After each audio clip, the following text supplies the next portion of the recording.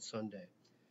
And I would recommend going during the week, which is today, because it's going to be a zoo. It's been a zoo the entire show, most of it, but it's gorgeous. And well worth it. Vermeer's 17th century Dutch painter, and maybe only 40 works by him survive, and 8 of them are here, right? 8 or 9 of them are here, which is a coup, right, to have that many. But he's very popular, and with good reason. And the stuff that's alongside it is every bit as gorgeous. It's just a gorgeous show. So if you're interested at all in art, and I assume maybe you are because you're here, that's a show that's worth getting down to. It's just terrific. But we're talking about American art. So we last class talked about Copley and West, both of whom were born in the colonies, but went back to England, right? So our earliest American art, we have to remember, has this overlap with Britain, because America was Britain up until 1776, arguably up until the Continental Congress was done, right, in 1789. So, right there, it's not, it's hard to define American art. And West and Copley, even though both of these pictures were painted while they were in London, after they had left America, both of them are British citizens and support the British side in the Revolution, right? They're anti-Americans. They're Tories. Right? And even though they side with the Brits in every survey, in the National Gallery catalogs, they are listed with the Americans. That's because of where they were born, right? Because they were born here.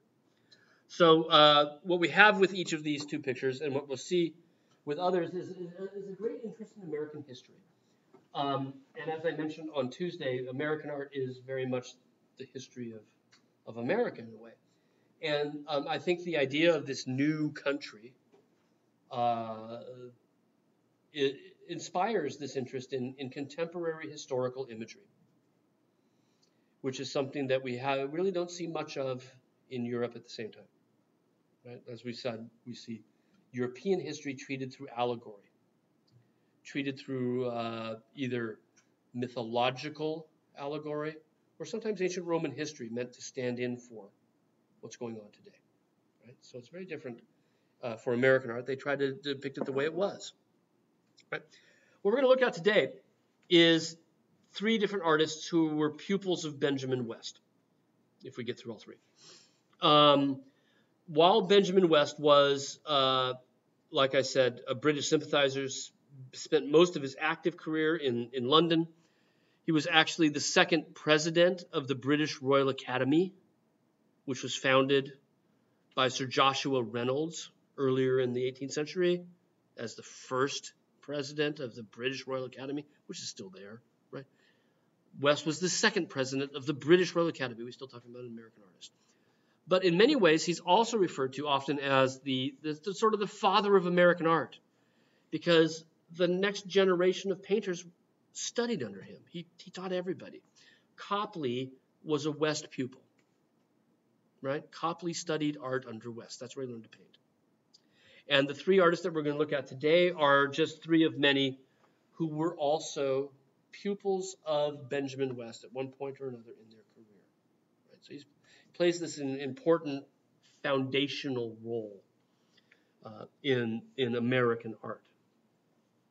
So the first of these 3 is John Trumbull from Connecticut. His father was governor of Connecticut.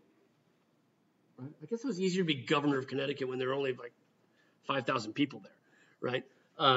It's not as big a deal. But he, around 1780, after the war, Trumbull goes to Europe to study art. This is kind of normal, encouraged from throughout the 18th century, the Grand Tour, which we still call it today, kind of. Go see the great art. There aren't museums to go see this stuff in America, right? So if you want to see art firsthand, you go. And so he goes to France, right? And ends up from there going to England, to London, right? While he was in France, he met Jefferson, who at that point was serving as American minister in Paris, right? So Trumbull meets up with him and then ends up in England, where he works in the studio of Benjamin West, right, as a studio assistant and pupil in the 1780s. Interesting side story. Shortly after arriving there, right, in 1780, there was a bit of a hubbub here. The Americans had arrested and executed a British soldier for spying. And it sort of upset the fragile relations after the revolution anyway. And so the Brits retaliated and they arrested Trumbull, because Trumbull had been a colonel in the Continental Army, right? So he's a veteran. And then they arrested him as a traitor, and they put him in jail. And West, who in addition to being the president of the British Royal Academy, was also the portrait painter to King George III, right? The official court painter to George III. Went to George III and said, Trumbull's he's a good egg. And got him out of prison, right? Trumbull immediately came back to the United States, right? I'm not staying. And then in 1783, England officially recognized American independence, and things sort of mellowed out, right? And Trumbull goes back, right, to continue his studies with Benjamin West, right? So that's this nice little trivial side note, right? That Trumbull spent time in prison as a spy, even though he probably wasn't, right? Well, there's good reason to suspect it. Like I said, colonel in the Continental Army. He was actually map maker to George Washington during the war, right? So rather well placed in society. Right? Stays there from 1783 when he goes back the second time, right? Stays there all the way to the end of the 80s, up until 1789. And this was actually painted while he was in London, right? Even though Trumbull and our pupils that we're going to talk about today are really more, they spend most of their active career in America, right? Whereas West and Copley spend most of their active careers there, okay? So Trumbull's working under West in the 1780s. And remember from Tuesday that Benjamin West is marketing himself as Mr. America, right? I do American topics. I have these pigments that the Indians had given me. My paintings are an accurate insight into what life in the colonies is like. I have trunks full of artifacts that are the basis for my pictures. These are reportage, right? These are accurate. And even though they're not. But that's how he's marketing himself, right? As the American painter, right? We talked about that when we looked at the portrait of Johnson and Grandguillaume, right? Where the details here, painted again while he was in England, of this man who's come to try to secure a position, are all based on things that he owned, right? And as he tells it, pigments that came directly from the Americas, right? So while Trumbull's working under West in the 1780s, West, with this idea of like, hey, I'm the one who knows about America. West comes up with this great idea. Because I know America, and because the revolution is over, and because there is now a recognition on the British side of American independence, what if I did a series of pictures that recounts the history of the revolution? Money, right? Big market for this. So he goes and he starts to work on it. West does, right? But he never gets very far. Probably because he's working for the king, right? But he only starts one of them, and he never finishes it, right? And at the same time he's sort of playing with this idea, Trumbull shows up. And he says, hey, John, why don't you take this idea? It's a moneymaker. I'll give it to you. I don't have time, right? So Trumbull takes up the idea of doing a series of pictures. I think there were 18 of them. Is that right? I got to look at my notes, right? 18 pictures that were going to chronicle the American Revolution.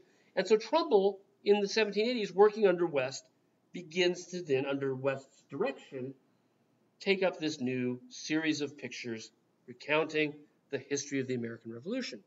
Right? So that's what this one comes from, the Battle of Bunker Hill, which I don't know American history from squat, right? I do European history. And I remember learning about the Battle of Bunker Hill when I was like in junior high, and probably learned about it in high school, but I don't remember any of it, right? What's going on at Bunker Hill. But suffice to say, it's Bunker's Hill, isn't it, anyway? It's belonging to Bunker. But, well, here's the death of General Joseph Warren at the Battle of Bunker Hill. And it's one of the series of 18 pictures that Trumbull is going to create in order to market them to the public as accurate history pictures of America. Right? Now, the problem is with paintings is that you can't really market them. There's a lot of labor that goes into a painting in order to actually then sell it, right? Who's going to buy 18 large canvases? So what he did is after he painted it, he took the composition, he took it to a professional engraver. And this is the norm for printmaking up until, through most centuries, up until the 20th century. The norm, broken by some artists, was that the actual creation of the print was given to professionals, not to the artist who creates the composition. Right?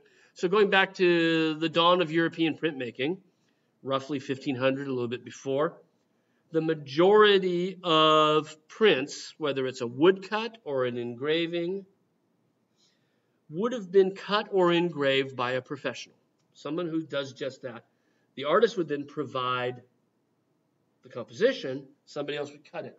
And at the base, you can see there's some words down there. Not only says Battle Bunker here, but these are words that say, Trumbull composed it, and Muller engraved it, and somebody else printed it. So it'd be a professional person running the press as well. That's how the printmaking process worked, with a few exceptions, right? Very prominent exceptions, that they would be engraved and printed by separate steps, right? So if you go back and look at prints by Peter Bruegel in the 16th century, all of them will say Bruegel drew it, so-and-so cut it, and Hieronymus Koch, who was his printer, printed it. Right? That's what's involved. Right? So the idea of the painter printmaker, something like Rembrandt, right, or Dürer, and there's still some debate about Dürer, whether he cut his own blocks or not. Rembrandt, we know, did. That's the rarity. That's extraordinary, right? Goya, extraordinary, right? The norm was this idea.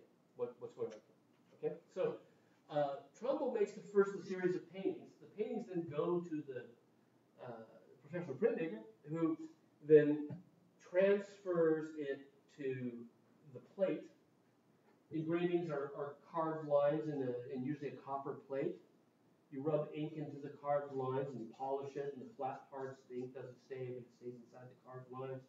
And you put a piece of paper on it, run it under extreme pressure, and the paper yanks the ink off the plate. Okay? What's interesting is our professional printmakers have accounted for the reversal process, right? So they had to take this, imagine it backwards, right, in order to get the print coming out the same direction, which is probably why we give it to a professional, right? One of the many reasons you would, right? So Johann Gotthard Müller is the professional printmaker using Trumbull's design, right? And because it's a print, because what they make is this metal matrix, you can have multiple impressions, right? And for print buyers, for the public now, the question is whether it was printed during their lifetime, right? Because once you got the matrix, what if I found that plate? I could start making prints, And that's true through history. Whoever had the plate can make more prints. And so we analyze the paper, finding if it's from the right period, by knowing where the paper came from, which we can do pretty easily, right? Looking at the wear on the plate through time helps us know the resolution, right? Original to the period. Okay? So this is a little aside on printmaking. So Trumbull makes the original paintings. They're relatively large. I don't know the scale. This one's in Yale University. This is why, don't you wish? that at the Barry Gallery, we had John Trumbull's, right? Van Gogh's Night Cafe, right? At our local, these are the Yale University Art Gallery in New Haven, is the original, and the print, and then made after. But the print can be everywhere. So there's one in the Smithsonian American Museum, and there's one in the National Gallery, right? Here locally, and there's others elsewhere. Those aren't the only two. Okay, so that's why there's two different museums listed for that. Okay, the prints became incredibly popular, like really sold well in London, and they inspired people to want more versions of the original paintings. And so Trumbull keeps returning to the scene again and again through the course of his career. This version is in Boston, at the Museum of Fine Arts in Boston, painted, 30 years later. There's still a desire for versions of this painted by Trumbull over the years, right? So West was right. It was a great idea. A series of paintings documenting the American Revolution. There was a market for these, and there continued to be one into the early parts of the 19th century. Now, I had already mentioned that Trumbull was a colonel in the Continental Army. He saw this event. He was there, right, at the Battle of Bunker Hill, which you might expect would make his painting that much more accurate. But it's not. It's staged. And there's a couple reasons for it being staged. One, quite pragmatically, he was on a hill, quite a ways away from where Warren was killed. Number one, right? He didn't see it close up. He didn't see it from that vantage point. Number two, he's in London. It's 10 years later and he's in London, right? So he's going back to accounts of the story and going to dramatize it, right? So even though he was an active participant in this battle, and even though he was actually there at the time this happened, his work is no more or less accurate than West's with his death of General Wolfe, right? They are both incredibly stagey affairs. Now, before we make that comparison, I wanted to mention one more thing about Trumbull. When West decided that Trumbull was the man for the job, probably because he'd been colonel in the Continental Army,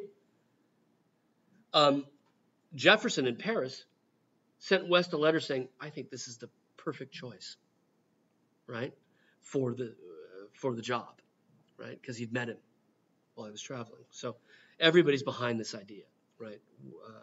West from the artistic side, Thomas Jefferson from the political side are behind this idea, right?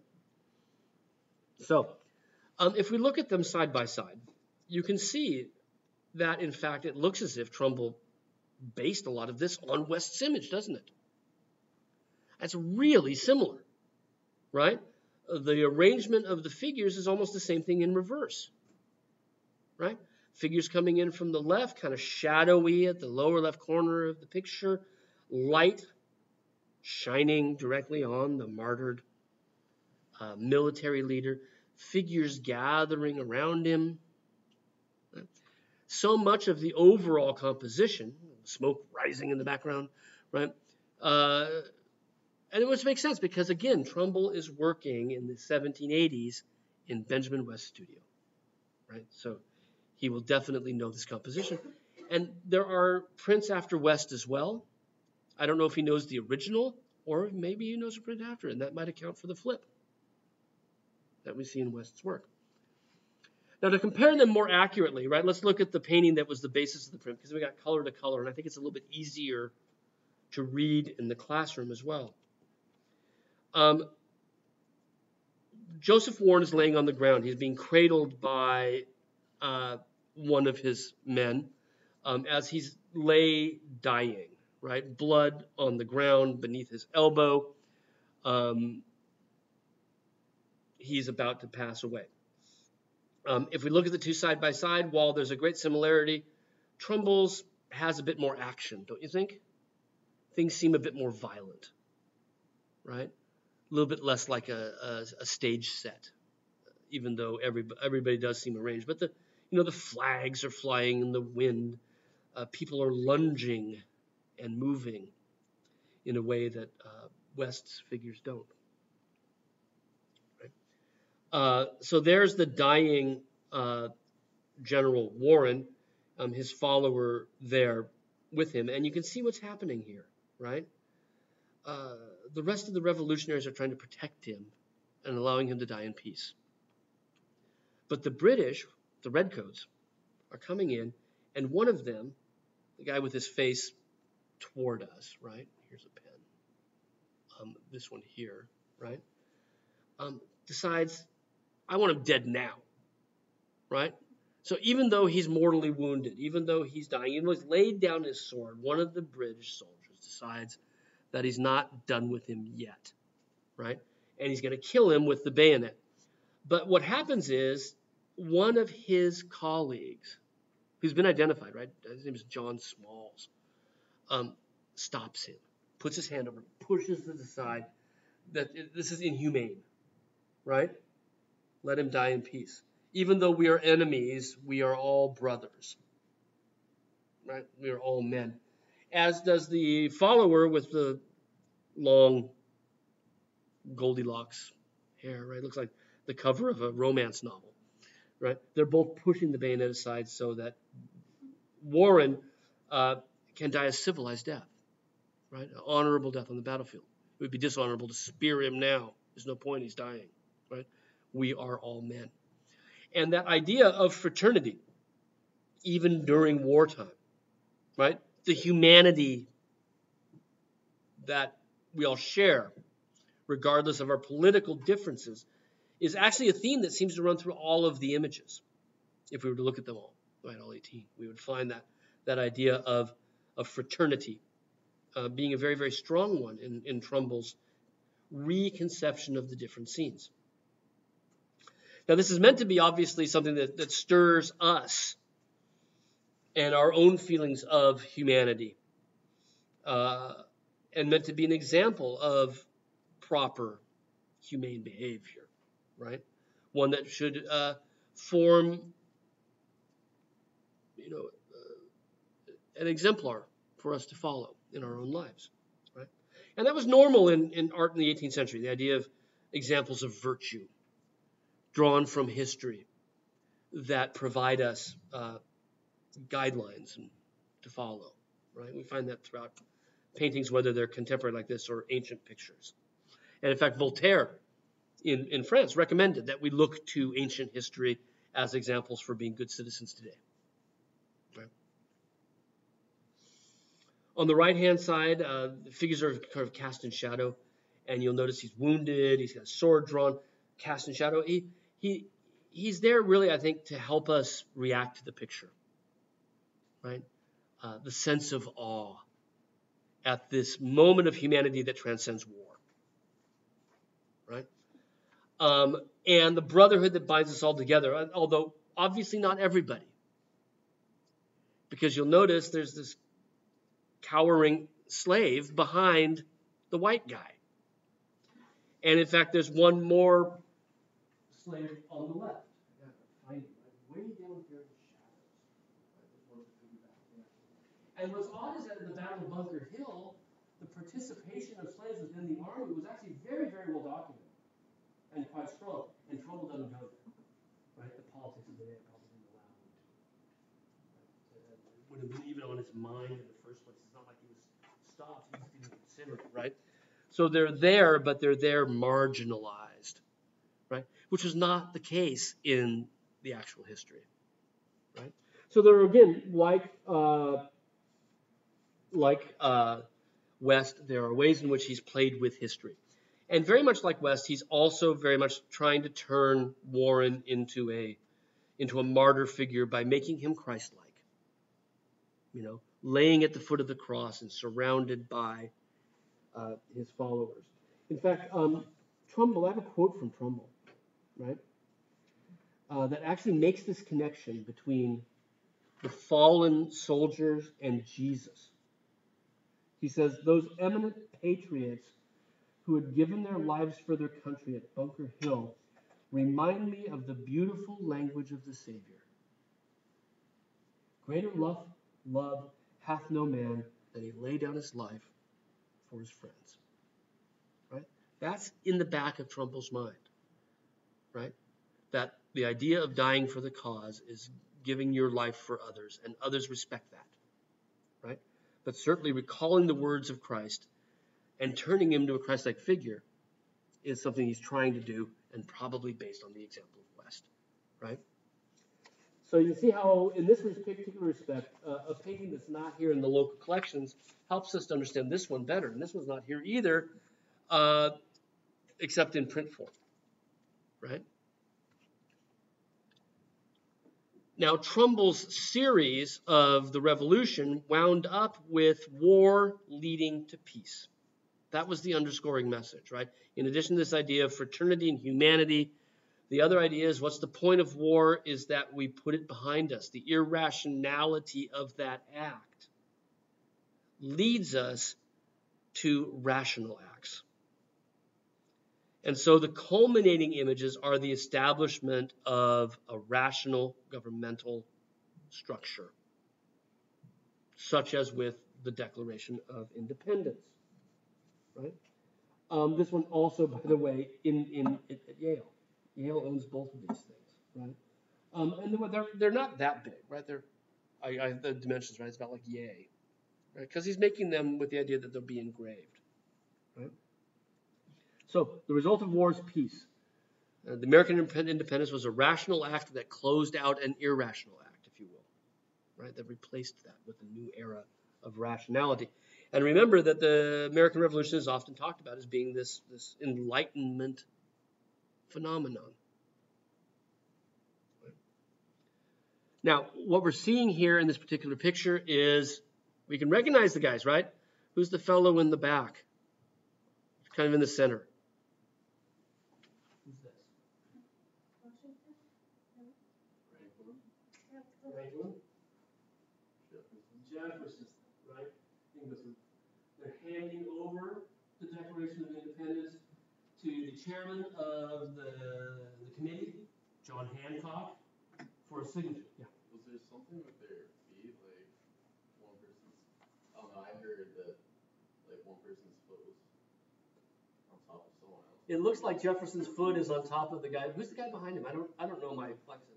Kind of looks like Adams or something. It could well be, but yes, it looks like he's got his foot on top of it.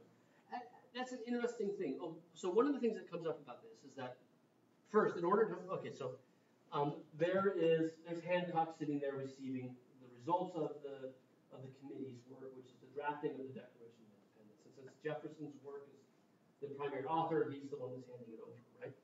And Franklin's there quite obviously, and Hancock's there. Now, in order to get this right, because he wasn't here, unlike Bunker Hill, which he had a little bit to go on, he went down, and he's still in London. Okay, he's in London until 1789, so this is painted in London. He goes down to Paris to interview Jefferson, to find out what happened. Right? Jefferson was all sorts of tips about what was there, and sits for a portrait. Right? So he's got an actual life portrait that he used for Jefferson. Right? At another point, Franklin and Hancock came to Paris, and he painted them while he was there as well. Right? From life. And so this was the basis of it. And so when it goes back to your question about the overlapping feet, I don't know the degree to which this might have been cobbled together as he had the opportunity to paint different people, which might account for that weird little thing down there. At the same time, these are, copied multiple times over. Now we'll look at one because, as you probably know, because you live here, this not only became the basis for the print, but it also became the basis for one of the Rotunda declarations in the U.S. Capitol, right? Original U.S. Capitol burned in the War of 1812. And in 1817, the U.S. government commissioned new declarations, new capitals, new declarations, right? And of course they turned to Trumbull, right? He made his career with American history painting. Who better than Trumbull to be one of the lead artists on the Declaration of the U.S. Capitol, right? He ditches the violent war scenes and does the peaceful stuff, right? So this is now translated from this to And I've got a picture of it from the side. So we'll see if the overlap is still there or not, right? If it's just in the original. It's a curious thing, and I don't have an explanation for it otherwise. Yeah, I heard that was kind of like a myth. Well, it's right there. You can see it's like they're playing footsie. Yeah. It's underneath the table, right? It's strangely close. I'd be backing away, right? If I accidentally toed somebody like that, I'd back away. But I actually hadn't looked at it all that closely when you said that, right? Until you said that, right? So there they are, right? Everybody's painted from life as they visit, at least with the central grouping. Again, it's all staged and embellished because it's based on an oral account, right? And one of the things that Jefferson told him is that you ought to include a series of flags and trophies from the war on the wall in the background. And this is the Pennsylvania State House is where this took place. And there were no trophies in the background on the wall at the time. But Jefferson said, you need to remember what the war was all about. So there are these slight inaccuracies, and there is certainly a way in which there's this wonderful touch. Look at the slide we just had up there. And I'm just now noticing, you see that Hancock is on a slight rise. It comes up the sides. But the way that he's painted it, you almost miss it, don't you? Where the pattern of the carpeting that's on the level where Jefferson and Franklin and the others are standing is diminished. The lower level is diminished by the fact that you get the carpet sort of, it's like everybody's on the same level, right? Even though he has to sit on a higher level in order to have his head at the right level to make the painting work, right? So he's democratizing the space in a way, right? So Jefferson says to include. Like I said, this he became the man. So now I can't see in this to tell you, right? It's a pretty crappy picture, but just to give you a sense of scale, right? In the rotunda after the Capitol burned, Trumbull now becomes the artist for this. And so I'll double check, and if it's, I'll bring it in next class, right, and see if it's still there or not. I think I have a better picture of that somewhere, right? There's also a nice website by the architect of the Capitol that has good explanations of lots of these things too, right? That's something to check into, right? So again, he chose only these most sedate and rational pieces, not the violent war themes. So these are all now painted. It had begun. The project of the 18 Revolutionary War pictures has all begun in London. And in 1789, probably because of the success of these, Trumbull decides to come back to the United States to make his career here, right, to continue his success. And not only is he going to try to market the prints, and this is the interesting thing about that printmaking situation, is that because Trumbull was the creator, he retained some of the ownership, if you will, right, even though they were professionally engraved and printed. And when he comes back to America, he's going to start selling these prints. And he would sell them by subscription. So you would say, okay, you would buy into it, and you would make installment payments, and he would then deliver them over time. I kind of think of it like when I was a kid, I used to collect baseball cards, and you would wait till the next week when the next thing would come out, and you'd get more baseball cards, right? That you were getting them by subscription, by print subscription. And in addition to that, he's going to parlay his connections with all these people into a career as a portrait artist, right? And we have a few portraits by him in the National Gallery. Here's Hamilton from shortly after he moves back. Heavier set. Hamilton, we've got two different Hamiltons by Trumbull.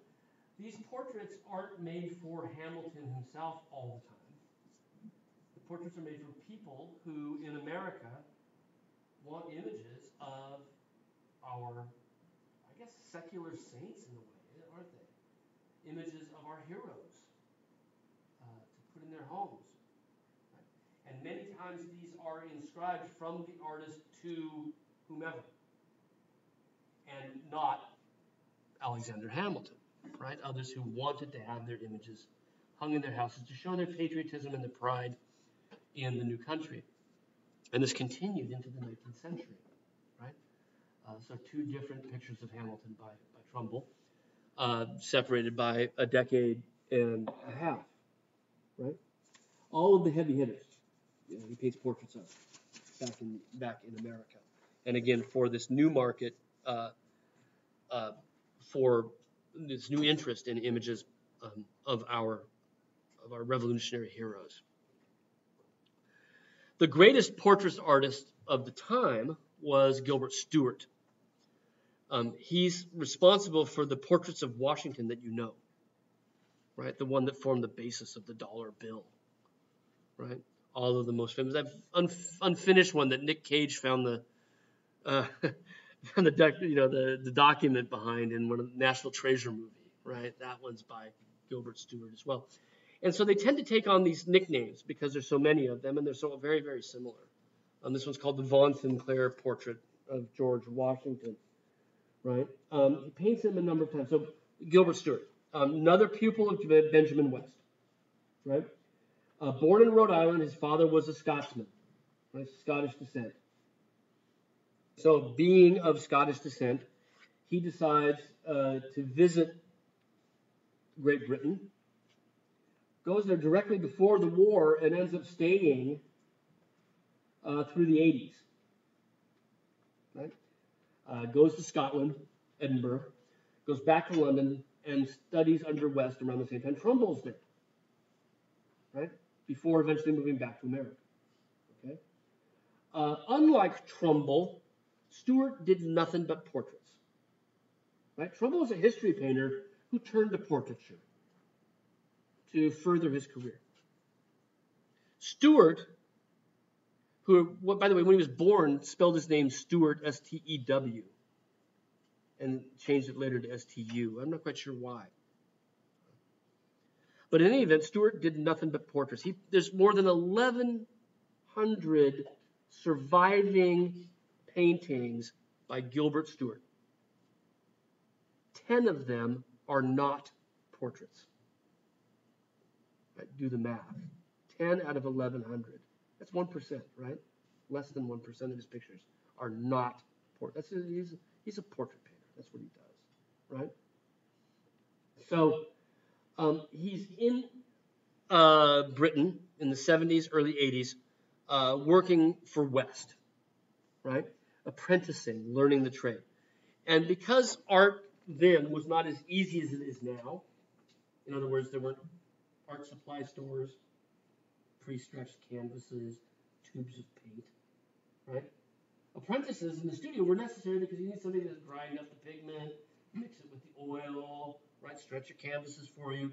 And so part of, our art majors, right?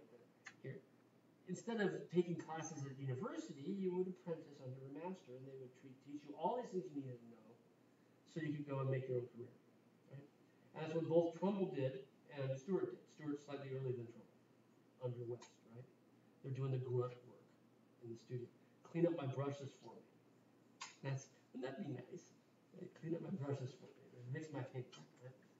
So this is where Stuart learns his trade. Okay, his first independent picture after apprenticing under West is this amazing over life-size portrait of William Grant. Sorry about the typo. Portrait O. William Grant, right? So he finishes his apprenticeship in 1782. He submits this work to the British Royal Academy for their annual Royal Academy show.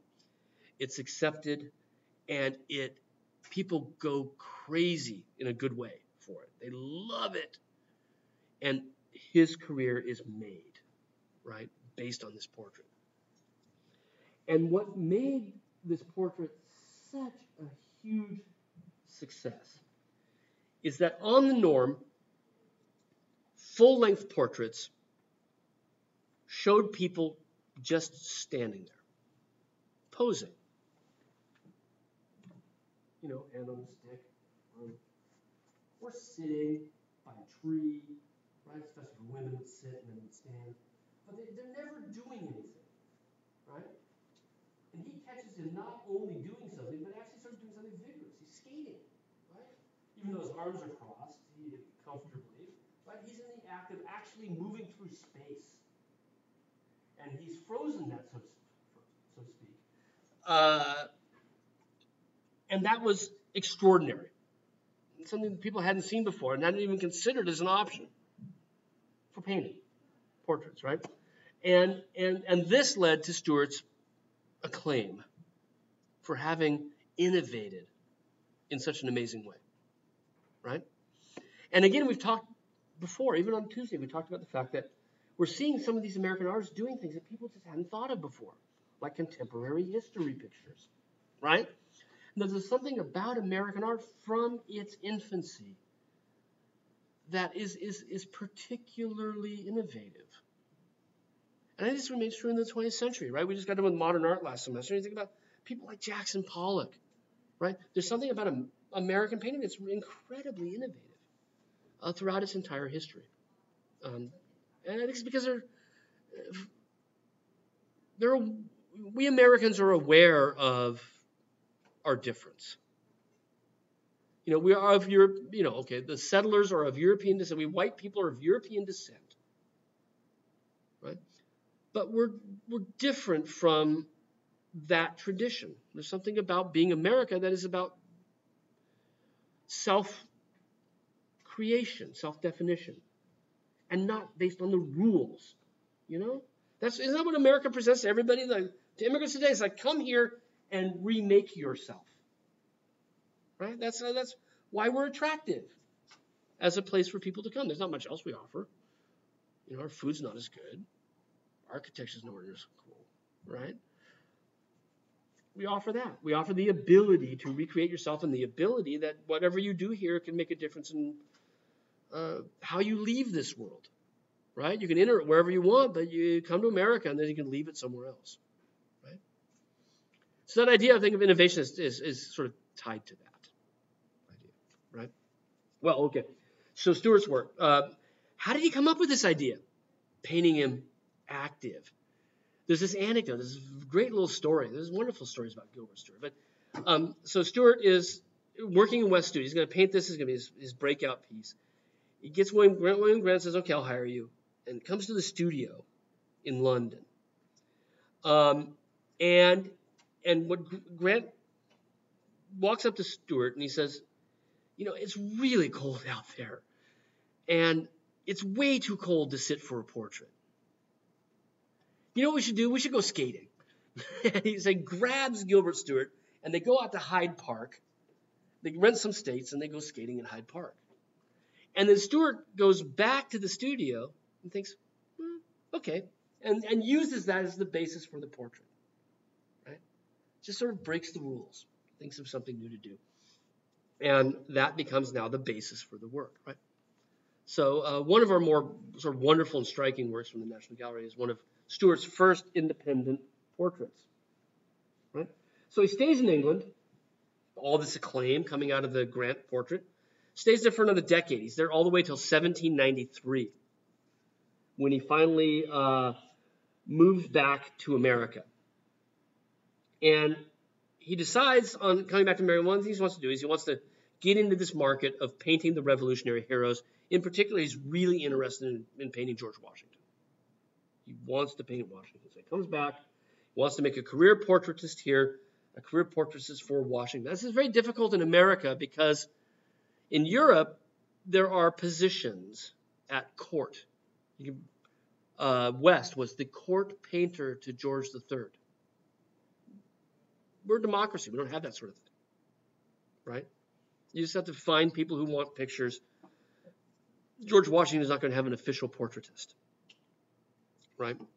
But Stuart's kind of hoping that he can work something out and really sort of weasel's the wrong word, work his way into that idea. So he comes back 1793. He wants to paint Washington. He gets him to agree to paint him. And again, another nice anecdote. One of the things that Gilbert Stuart used to do while he painted people was he would chat with them. He'd just chat them up while he's talking. So he's painting. Keep them talking because he wanted to see sort of how their faces moved, right? And when he engaged with people, he could watch their eyes and see sort of how their reactions to words and ideas changed their physiognomy and got to know them more than an object, right? But as a living, breathing, moving thing, and then try to figure out how to capture that within the still image. So as he was painting, he would just carry on a sort of rambling, rampant conversation with the senator. George Washington hated that. He wanted him to shut up, right? I look at these pictures. I can just imagine George. I'm a busy man. Shut up and paint, right? And there's something about that look that is just sort of kind of a little bit like, Gilbert, enough, right? Get back to the brushes. Well, I paints him a number of times, and we got a lot of his portraits here, right? The names, I believe, are the names of the person that commissioned it and the persons then that owned it later, right? Thus the Vaughan portrait versus the Vaughan Sinclair portrait. And what's interesting, of course, as a portraitist, is that they don't always look as good, do they? I mean, his physiognomy changes a little bit from place to place, and one wonders the degree to which, since painting is not a photograph, and we don't have photographs of Washington, right? Which of them is the real likeness? Is the more official-looking George on the left what he really looked like, or is the less official-looking one on the right what he really looked like? And there's no way to really tell, right?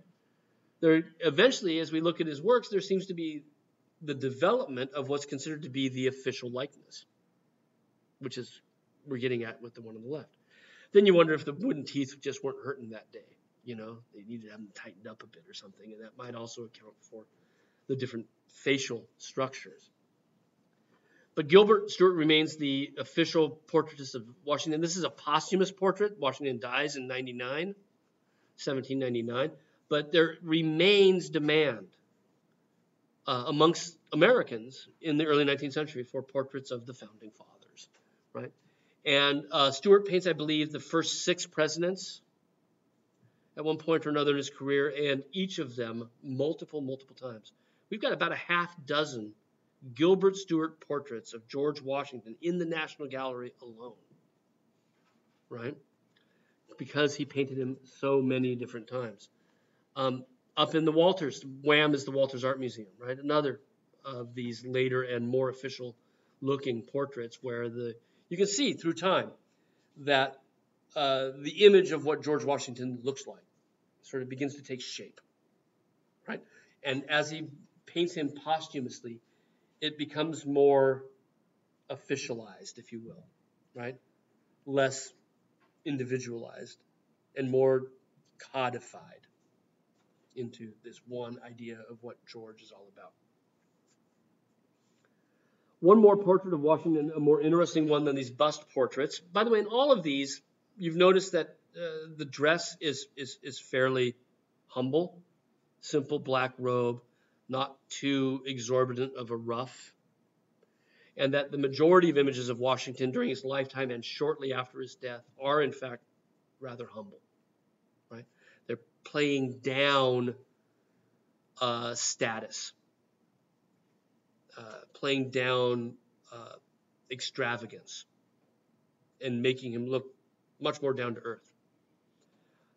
That in itself is also a very American thing, right? That avoidance of well, maybe up until the 80s, up until Wall Street and greed is good and all of that, right? But extravagant display of wealth through much of American history was not necessarily something that people praised, right? And even your Pierpont Morgans in public tended not to look that extraordinary, right? Our last portrait of George by Gilbert Stuart is perhaps the most famous one, life-size standing portrait. Used to be in Philadelphia, but in 2001, there was a huge fundraising campaign to bring him here. So he's in the National Portrait Gallery, the Lansdowne portrait of Washington, which I'm sure you maybe have seen before. There's a second version of it in the White House. So when you watch press briefings, you sometimes find him in the background. But it's a slightly different version of this. The only difference is some of the words that are on some of the books down below in the White House version, as opposed to the one in the National Portrait Gallery, right? The Lansdowne portrait. This is intended to show him renouncing a third term. So George Washington's 2 terms in office are over in 1797. And I believe by 1796, he'd already decided he is not going to run again. He's going to establish his own term limit with the idea that he doesn't want to be king. He doesn't want to do this for life. We want to be different from our European predecessors. We should, somebody new, right? And so the portrait is commissioned and painted to basically say that George is not going to keep the job, right? He's going to step down. And the original commission came from a senator from Pennsylvania, and he commissioned it specifically to give as a gift to the Prime Minister of England, right? So that was the whole purpose of the picture. A gift from America to the Prime Minister of England. This Prime Minister had supported independence even before the war, right before he was Prime Minister. Had supported American independence, and this was going to be a thank you gift, right? Washington stepping down as president, America forging a new future. Thank you for supporting our endeavor, right? So commissioned by the senator in Pennsylvania to be given as a gift. This same prime minister was one of the ones who helped secure the British recognition of America. And once the gift is made, there's a huge demand. There are 3 different copies. I mentioned there was one in the White House. There are 2 more. One's somewhere in Delaware, I think. Right? It becomes a very, very popular image. Now, George stands in front of a table, carries a sword in one hand, has risen from a chair, almost as if to greet us, right? He extends his arm out, and he stood up, right? And he's looking off over our left shoulder, but it's almost as if somebody has just come into the room, and he's happy to see them. Please, come, right? Is his gesture of welcoming them. At the same time, the pose, this one that's translated into a pose of welcoming, is derived from ancient sculpture, right? This was yours, wasn't it? Which one was it? The Apollo Belvedere in the Vatican, right? A really famous sculpture, ancient Greek sculpture, in the Vatican collections of Apollo. And you can see that Stuart has simply just manipulated this, changed the foot structure a little bit, to use for George Washington. Now, he's not saying Washington's a god. It was, however, the norm in the 18th century, into the early 19th century, to return to classical models when making modern pictures. The period is often called the neoclassical period in both European and American art. A new classicism coming out of these revivals of ancient Greece. This is actually a Roman copy of a Greek sculpture, right? Ancient Greece and Rome as a metaphor for modern history.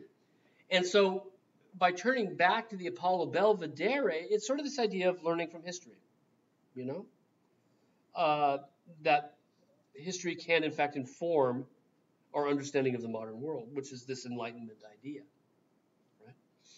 So he borrows from the Apollo Belvedere. He doesn't quote it exactly, but there's enough details there to suggest that that was exactly the point. Stuart knew this sculpture really well. Benjamin West had a cast of it in his studio in London, right? So Stuart, working for West, grinding paints and whatnot, saw this thing every single day. He could probably draw it from memory. Right? He knew it that well. He didn't have to go to the Vatican to have known it. And it becomes for him a pose he returns to. Some people have even suggested that the skater is kind of another manipulation of the Apollo Belvedere, although with the arms in a very different place, right? That it became part of his visual lexicon, his visual language, because he had been overexposed to it in his period working with West. Other artists had already used it for Washington as well. There's one of Trumbull's portraits of Washington at the Battle of Trenton. And you can see again, he too is sort of ripped off the Paul Bell.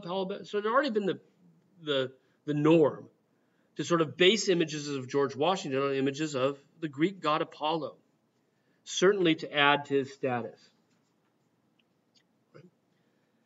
Now, where the meaning of the picture really comes out, however, is in the details. And Stuart is very good at painting these details very, very realistically. And in fact, a number of our American artists are very, very good realists, we'll see. It's something to keep in the back of your mind. American realism as a style. So directly behind George is his presidential chair, right? The emblem at the crest. But it's important that he's not sitting in it. Because the point is he's given it up. The chair is important. Right? The position is important, but the position is not him. The position is president, and someone else will fill the chair. So an important part of the symbolism is the way in which Stuart suggests that George is standing up to let someone else sit down. Maybe that's who he's welcoming. Maybe that's what that gesture is all about. Who's next? Who's going to fill the seat? Take over what I've done. And in the 1790s, there was in fact some fear that this would not happen. Even in America, there was this idea that that we just fall into a trap. Right? We have this revolution. We've got a new leader now. What if the new leader decides, and this leader had been, remember, Washington had been general in the army, right? What if he decided to go back and get the troops, who were probably still loyal to him, and just stay president forever? It's a real fear, right? He's got that kind of loyalty. He can do that if he wanted to. The act of Washington stepping down was, in American history, a huge thing. It was very important for where the country was going to go. Right? And there was fear that he wouldn't. In fact, that fear was fomented by the fact that that's what was going on in France at exactly this time. Right? Napoleon had risen from the army to at this point become first consul of France. He's not yet emperor in 1796. Right? But he is parlaying military power into political power. And there is fear Washington will do the same. So this image is a very, very strong image for American identity, American future. He has left the chair, the throne, if you will. Right? The American equivalent of throne. And he's got a sword in his hand, but the sword is pointing downward. He's not wielding it. It's powerless. It's limp, if you will. Right? And his other hand, the one that appears to welcome somebody, is also, it's like he's presenting the table. Right?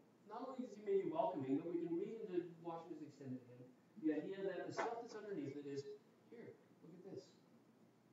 And you'll notice what's directly in his hand. Right? A pen.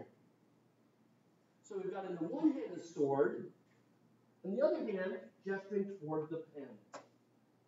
Right? Something should go off and light over your head. The pen is mightier than the sword. Right? The days of fighting are over. The days of intellectual, thoughtful leadership are ahead. Right? The active life is behind us. The intellectual, contemplative life is ahead of us. So it's subtle but powerful, right? Washington will become a statesman. Washington will become the man who crafts the ideas that lead this country, not the man who leads it from the chair or from the horse, right, on the battlefield. So this will be my future. Right? These, the life of the mind. Now, as we move our way down the table, you look at the corner of the table, you'll notice that the tablecloth's bunched up so we can see the leg very, very clearly. And at the top of the leg are eagles, which are ancient Roman symbols. And there's a lot of Roman symbolism that comes into American ideas, which is odd because Rome was an empire. But early Rome wasn't. Early Rome was a republic and elected. And that's what it was. Right? And the table leg itself, even though it's carved wood, is meant to appear as a series of sticks that are bound up by that ribbon. Right? So this is also a Roman symbol called the fasces. Right? It's the basis of fascism. It comes from the same word, right? The fasces. And the symbolism for the Romans with the fasces is that twigs are weak, but when you bind them all together, it's strong. Right? So we, as individuals, can't do anything individually. But if we bond together, common cause, we can do amazing things. Right? There is strength in community. There is strength in cooperation. That's the message of the fasces. And when we look at old Roman images of fasces, they include not only the bound sticks, and they would carry these on a staff overhead, right? When they march in parades as a symbol. But they also had bound into that an axe.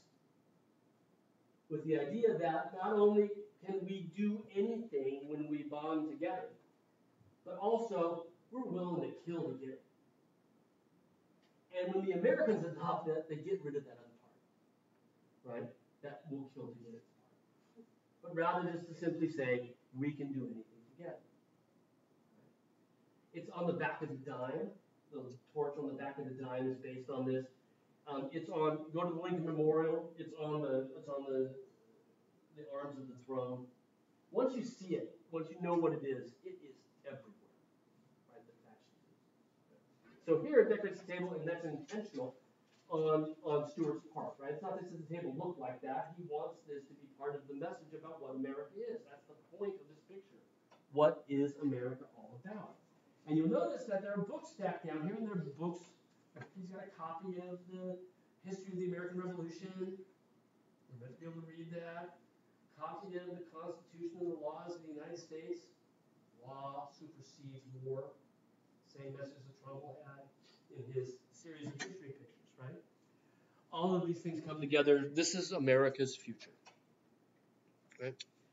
And with that idea, there's this really subtle thing, but out the window there's a rainbow. Right? The rainbow is this biblical symbol of hope. Right? After Noah's flood, once the waters started to subside, once he found land, he saw a rainbow, and it was interpreted to him as being God's promise that this doesn't have to happen again. That the future is okay. Right? So, image really about America at a turning point. Even though we talk about the revolution often, this moment when George Washington steps down is a really important one for American history. We have about 5 minutes left. I got one last Washington image from down in Richmond at the Virginia State House in Richmond by a French sculptor, Houdon, who really made his career in France, sculptures of people like Voltaire from the same time period. And this is commissioned while Washington is actually before he's even in office. The original commission for this was 1784. Right? And Washington's term is what, 1789 to 1797, right? The two terms. So this is commissioned before that. And it's a slow process for a over life-size marble statue.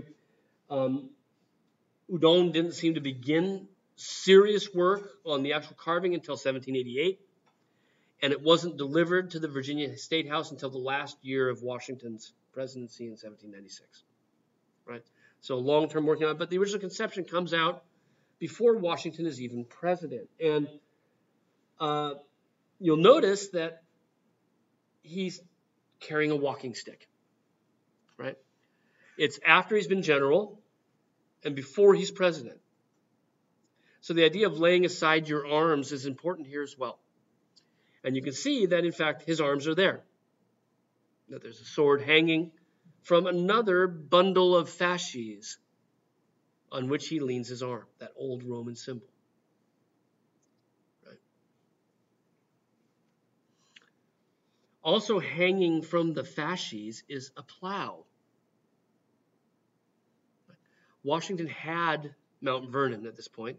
He fancied himself as a gentleman farmer. He had put aside his military career to go back to the farm, right, when he was elected. And in fact, he modeled that activity after a famous Roman story of a man named Cincinnatus, after which we get the name of Cincinnati. Right? It's plural for Cincinnatus. And in fact, there's a society of the Cincinnati up near DuPont. And Cincinnatus was a Roman general who was, his followers were saying, please, take over. And he said, no, I want to be a farmer. Put it all aside and be a farmer. And Washington is put forth as this, there's a modern Cincinnatus, right? He has put aside his sword. He's turning to farming.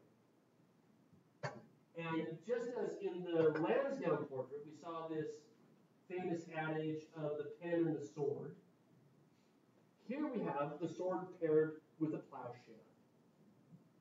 Now, if you know your Bible there, you also know that there's a time of peace when we beat our swords into plowshares. We turn the weapon of destruction into a tool of cultivation. And that's the message that's behind the Richmond statue as well. So in all of these images of Washington, Stuart, right, Udall, what we're seeing is an attempt to sort of emphasize certain elements of his character and relate them to the future of America.